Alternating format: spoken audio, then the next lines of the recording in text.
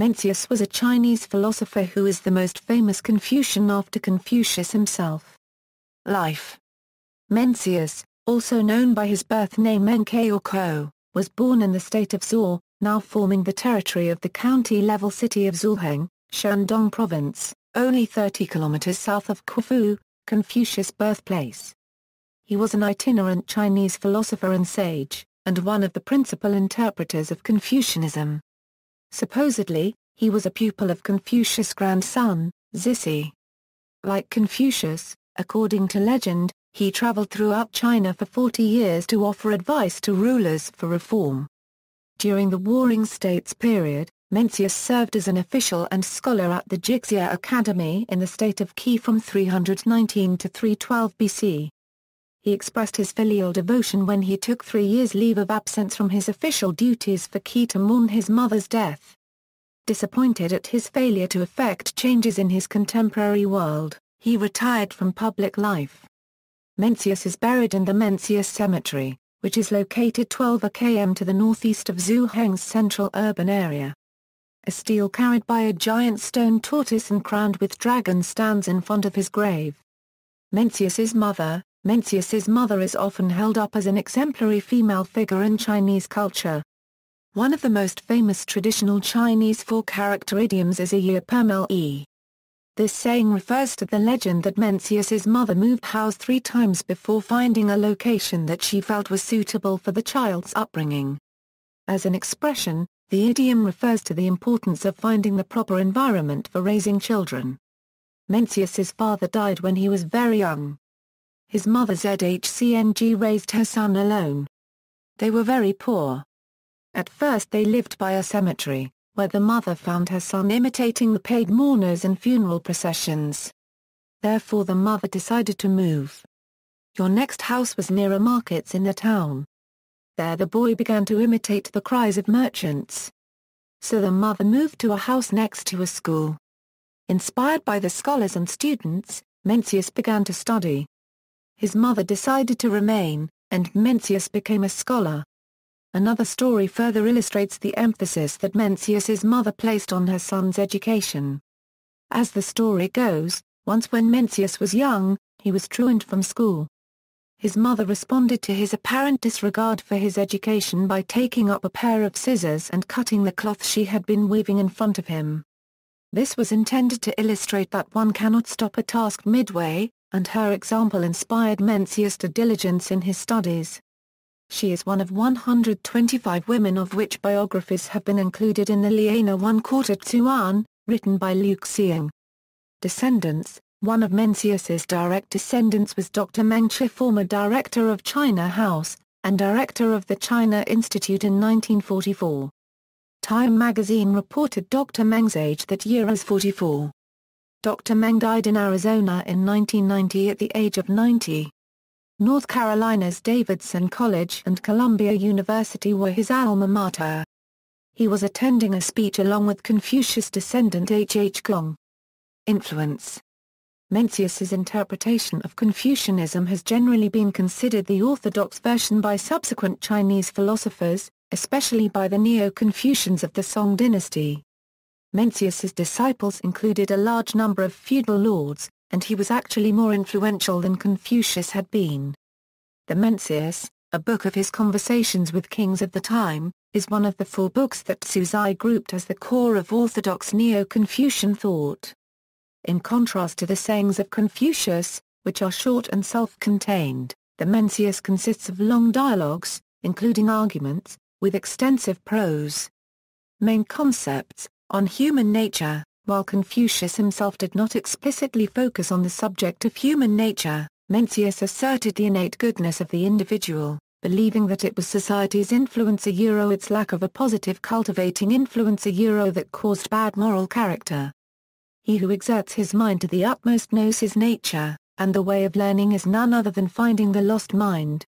His translator James Legge finds a close similarity between Mencius's views on human nature and those in Bishop Butler's sermons on human nature.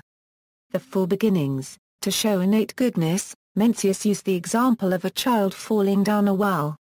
Witnesses of this event immediately feel, Human nature has an innate tendency towards goodness, but moral rightness cannot be instructed down to the last detail. This is why merely external controls always fail in improving society. True improvement results from educational cultivation in favorable environments.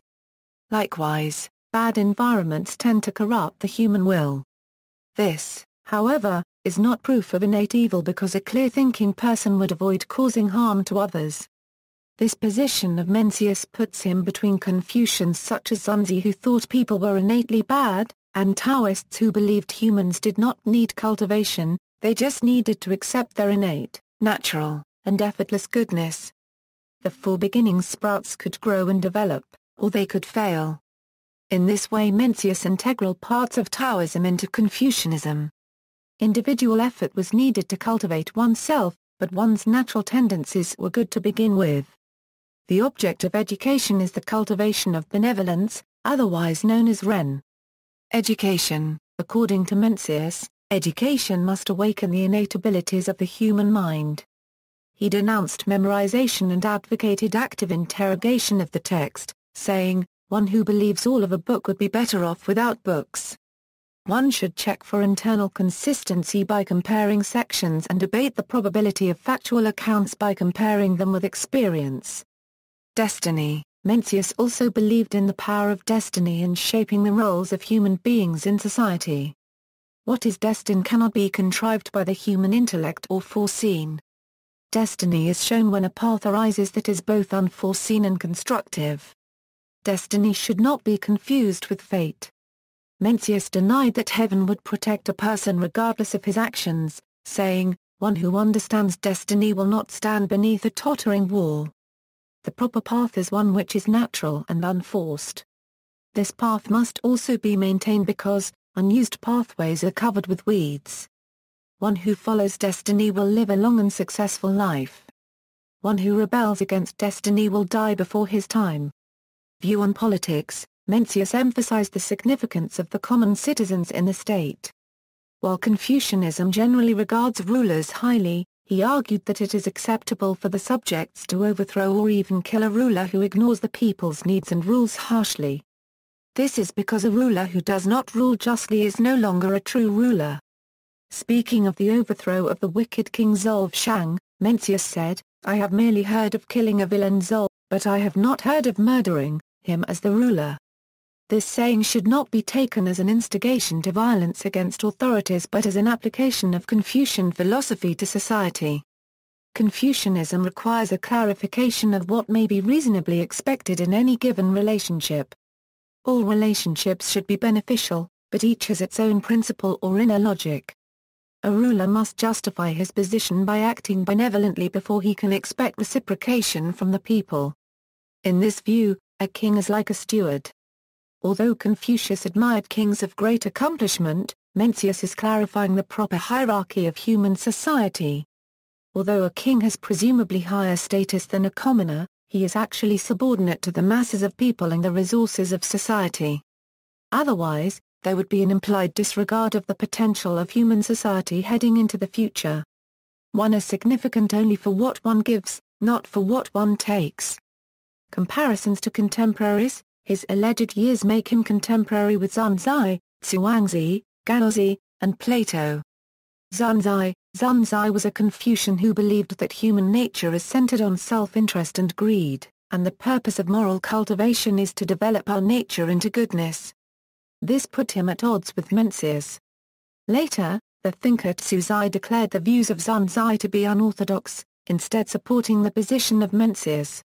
Plato. Mencius's argument that unjust rulers may be overthrown is reminiscent of Socrates' argument in Book I of Plato's Republic.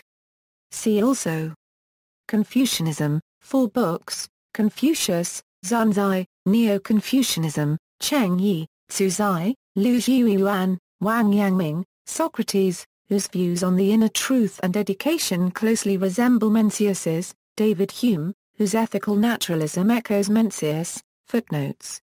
References: Chan, Alan K. L., 2002, Mencius, Contexts and Interpretations, Honolulu, University of Hawaii Press. Chan, Winged Zit, 1963, A Sourcebook in Chinese Philosophy, Princeton, New Jersey, Princeton University Press. Graham, A.C., 1993, Disputers of the Tao, Philosophical Argument in Ancient China, Chicago, Open Court Press. ISBN 0-8126-9087-7, Ivanhoe, Philip J., 2002, Ethics in the Confucian Tradition, The Thought of Mencius and Wang Yangming, 2nd edition, Indianapolis, Hackett Publishing. Liu, Xusheng and Philip J. Ivanhoe, 2002, Essays on the Moral Philosophy of Mèng Zǐ, Indianapolis, Hackett Publishing. Nivison, David S., 1996, The Ways of Confucianism, Investigations in Chinese Philosophy, La Salle, Illinois, Open Court. Shun, Kwong Louis, 1997, Mencius and Early Chinese Thought, Stanford, Stanford University Press. Van Norden, Brian W., 2008, Mèng Zǐ, with selections from traditional commentaries, Indianapolis, Hackett Publishing. Van Norden, Brian W., 2007, Virtue Ethics and Consequentialism in Early Chinese Philosophy, New York, Cambridge University Press. Wang, Robin R., 2003, Images of Women in Chinese Thought and Culture, Writings from the Pre-Euro-Qin Period through the Song Dynasty, Indianapolis, Hackett Publishing. Yearly, Lee H., 1990, Mencius and Aquinas, Theories of Virtue and Conceptions of Courage, Albany, State University of New York Press.